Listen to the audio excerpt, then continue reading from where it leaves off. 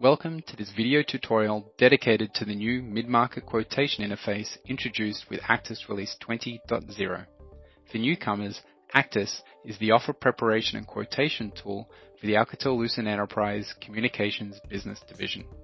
ACTIS will be your companion for all OpenTouch Suite for MLE offers that you will create for your customers and prospects.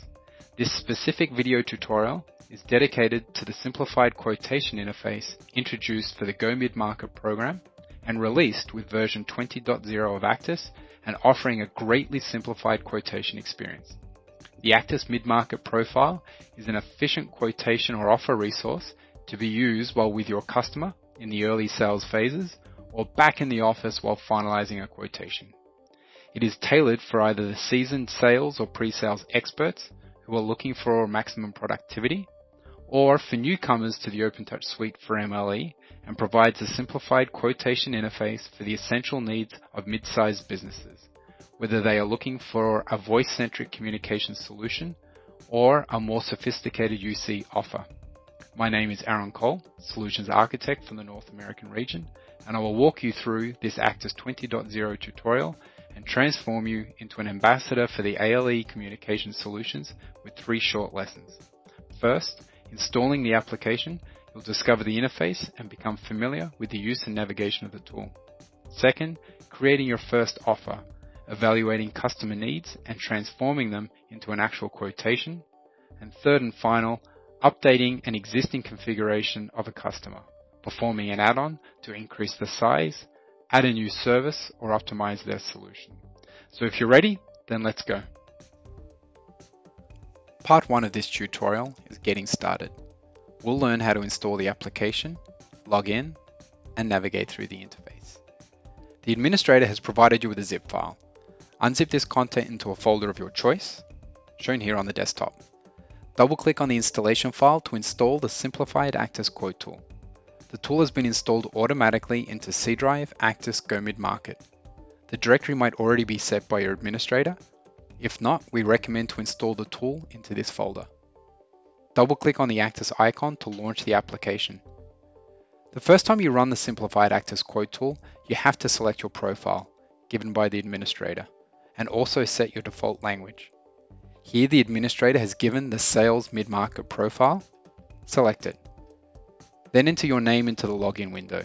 This identifier will be automatically associated to all offers you'll be creating. We recommend using your name or your company ID. This ID will be stored in the tool, so you don't have to fill it again when you restart the application. Click on the login button. The ACTIS application is now running. Here is the main screen. You will see a list of all the offers you have created. It's currently empty, so let's create our first one. Click on the new offer icon. Go to the right of the screen and fill the offer information. Enter the name of the offer, for example, IP telephony, then select the solution, mid-market Oxy or mid-market OTBE. Here, mid-market Oxy is selected. That's all you have to do at this stage, so click on OK to create the offer. Here is the offer screen. This is where you'll be entering your customer's solution requirements. At the top, you can enter your customer's information. The rest of the quote is a single page view that you scroll down to enter the customer requirements. Commercial items are easily recognizable with a picture, and if you click on the I button, you get additional information about them. As you can see here for the 8029 premium desk phone, it provides at a glance all key selling points: keyboard, backlit screen, and to close the window, just click on the X button. Items are sorted by categories and topics: business phones, mobility. You can browse through the different categories and topics: telephone messaging, greeting and routing, by scrolling down with the bar on the right or with the mouse wheel. There is a quick access bar at the top to go directly to the subcategory in one click. If the customer has several sites or locations, you can configure them on the top left-hand corner. Once configured, you will see a list displaying all the sites. So at a glance, you can get an overview of the customer's topology and click on any site to get further details. To create a remote site and enter its requirements, just click on the Add button and it will be displayed on a page to collect the details for this specific remote location. To switch from one site to the other, just click on that site's name. So let's go back to the main site. On the bottom left-hand corner, you have the total number of users and the price of the solution, including price of hardware and licenses, fixed and mobile terminals, and a price for maintenance. Part 2 of this tutorial is to create a new offer. We'll learn how to create a new offer, print a quote, and place an order. Now that we have seen the interface, let's go through an example. Here is a customer with 2 sites, a main office with 105 employees with executives, sales, and back office staff, and a branch office hosting an R&D team of 50 employees. To optimize the space, offices will be reshaped in an open plan workspace while keeping a dedicated desk per employee, with a later possibility to have shared desks. Currently, each site has its own PBX, and the customer wants to reduce the phone bill, with free communications between the head office and the branch office, and using a SIP service provider. The customer asks for a budgetary quote for a single, full IP communications solution for all sites, adapted to the new workspace. All employees need call by name and a voice mailbox. You start by filling in the customer information, customer name, business type, address, and a name for the main site. This information will be displayed in the quote, while more details about the customer can be added later on. What is a main site? Usually it's the site that hosts the communication server. As said before, the customer's offices are in an open plan environment, which makes it difficult to have private conversations, especially for executives that have conversations on confidential topics. You can propose the 8068 premium desk phone for the executives. The large and backlit screen is comfortable for managing several calls, and the Bluetooth handset allows the executive to move away from their desk to handle private conversations. There are 5 executives. Enter the number of 8068 premium desk phones. The yellow color indicates that an input has been entered. It helps identify quickly what has been configured or changed. The open plan concept also reduces the amount of space per employee, so most employees have small desks requiring a compact phone. You should propose the 8018 desk phone, a compact model, but with a high level of features. You can press Tab to go from one item to the other. Enter the number of employees with an 8018 desk phone. Press the OK button and you'll automatically see the price and the number of users updated. Next, configure the public network accesses. You scroll down the screen or use the quick access bar. Public accesses are in the administration category, so click on administration in the quick access bar. There is a radio button to select the type of public network access, SIP or digital. Per public access type, the tool automatically calculates the number of accesses and displays them in the recommended boxes. They're not cumulative, and hence the recommendation here is not to configure 12 T0 accesses and 1 PCM.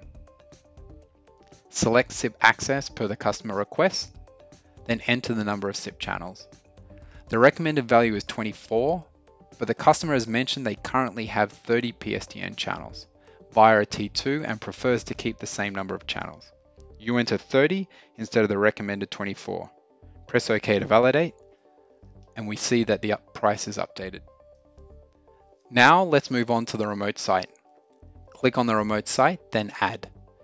You can give it a name, which will automatically update the name displayed on the left-hand corner in the customer topology. For this remote site, we need to configure 50 8018 desk phones, and there is 1 T2 access that the customer wants to keep for the moment. Enter 50 8018 desk phones, then go down to configure 1 T2.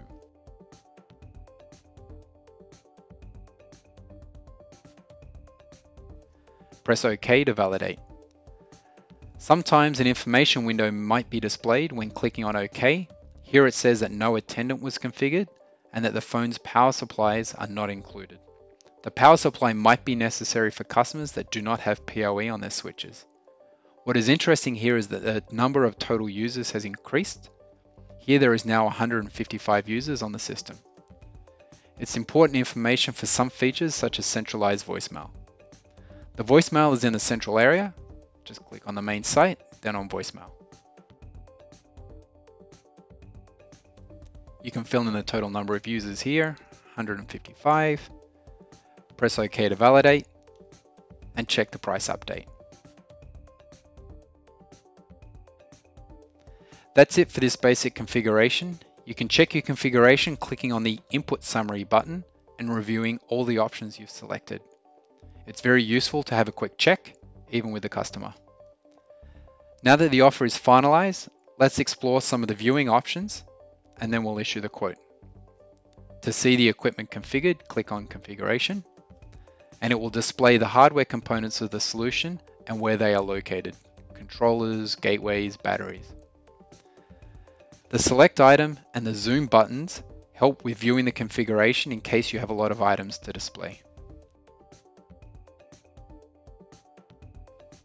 To see the commercial items, click on the Display Offers Item button.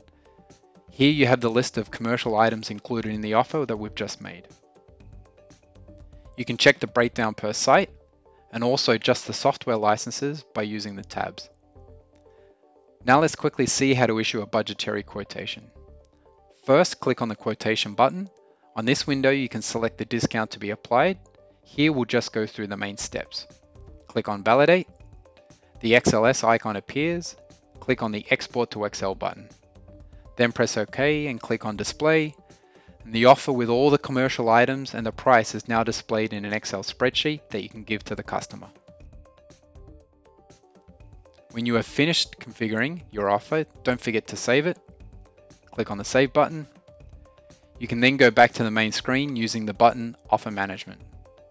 Here you can see the offer we've just created. With the offer information area, you can update the status of the offer and add some comments for later use, as an example, date and action. It is very useful when you have several offers to manage. Here we've set the status to First Proposal and specified in the comments section that we made the proposal to the customer.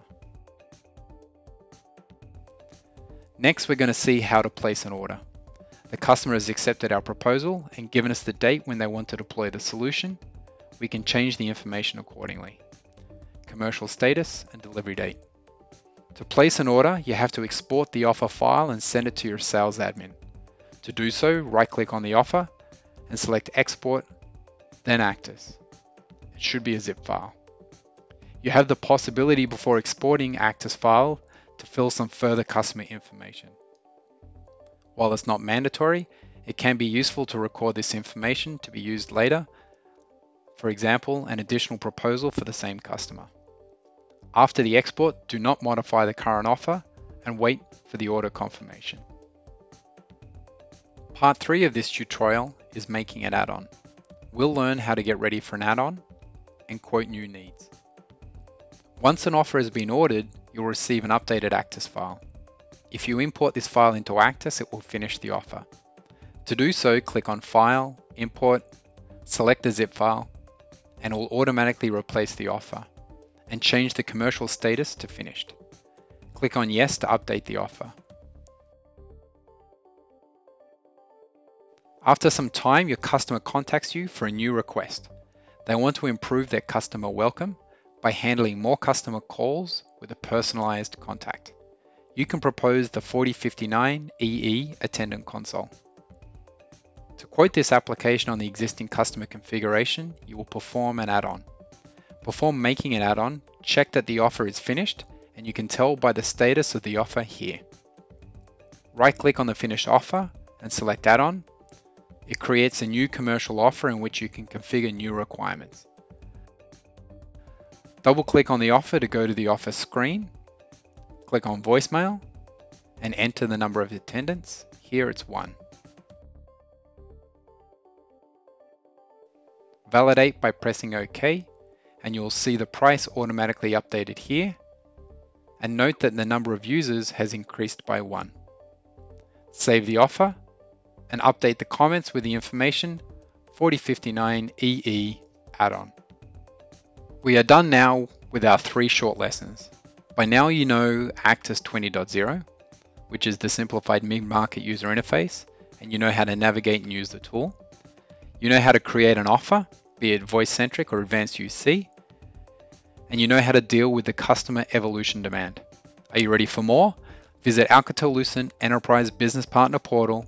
In there you will find all you need with respect to ACTIS 20.0, the complete version, price lists and catalogs, OpenTouch Suite for MLE sales and marketing materials, as well as ongoing sales incentive programs to help you make your numbers. Now you are an ALE Communications Solutions Ambassador.